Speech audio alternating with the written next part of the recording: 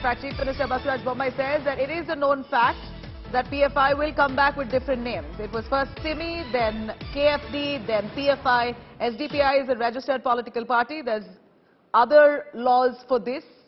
No decision on the SDPI yet. In coming days, there'll be action as per law.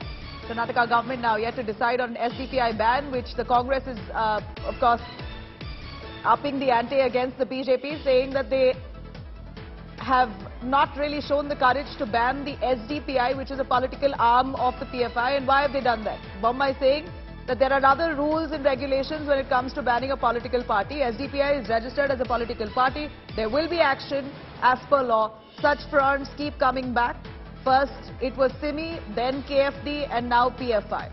The SDPI is a political outfit. There are certain laws for that. They will be dealt with accordingly. Basuraj Bommai is saying on the PFI ban and the clamour to also ban the SDPI, political arm of the PFI.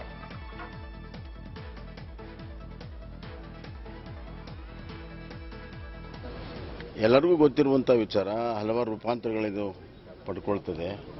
ಮೊದಲು ಸಿಮಿ ಇತ್ತು, ಸಿಮಿಯಿಂದ KFD ಆಯಿತು, KFDಯಿಂದ PFI ಆಯಿತು. SDPI is a registered political party. Election Commission registered People Representative Act ಪ್ರಕಾರ. ಹೀಗಾಗಿ ಅದರ ಬಗ್ಗೆ ಅದಕ್ಕೆ ಬೇರೆ ರೀತಿಯ ಕಾನೂನಿದೆ.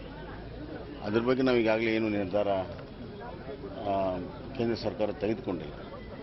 ಬರುವಂಥ ದಿನಗಳ ಬೆಳವಣಿಗೆಯ ಆಧಾರದ ಮೇಲೆ ಅದು ಅದರದೇ ಆದಂಥ ಕಾನೂನಾತ್ಮಕವಾದಂಥ ಕ್ರಮಗಳನ್ನು ತೆಗೆದುಕೊಳ್ತೀವಿ.